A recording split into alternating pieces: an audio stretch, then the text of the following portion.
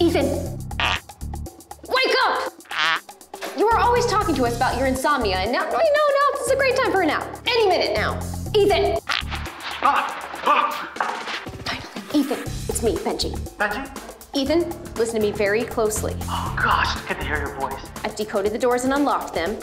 I need you to walk directly in front of you through those doors. Okay, what's that? Great. You need to get up to the upper level, make 4 lefts, and go up some stairs. Great. I'll meet you by the servers. The drive should be there.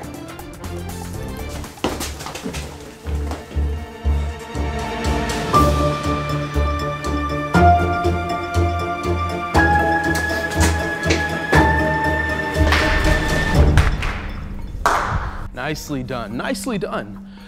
I'll take that off your hands. The hell you will. I see. The hell I will, indeed.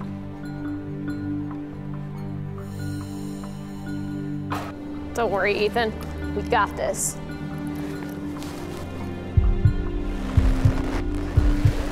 Oh, okay. Never mind. You got this.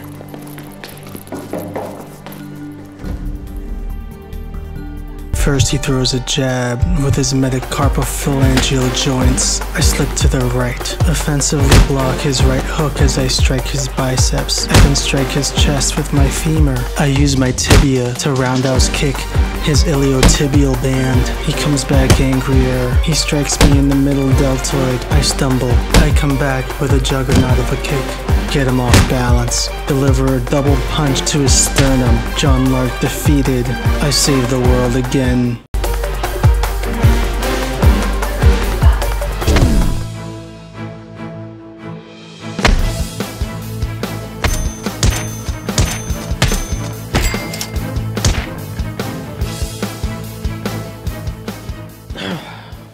Sucker. Espionage. Espionage was my specialty. But do I get sent to topple any governments? No, of course not. Steve gets all of those missions, while I'm sent after a loser in a gray suit. USB drive.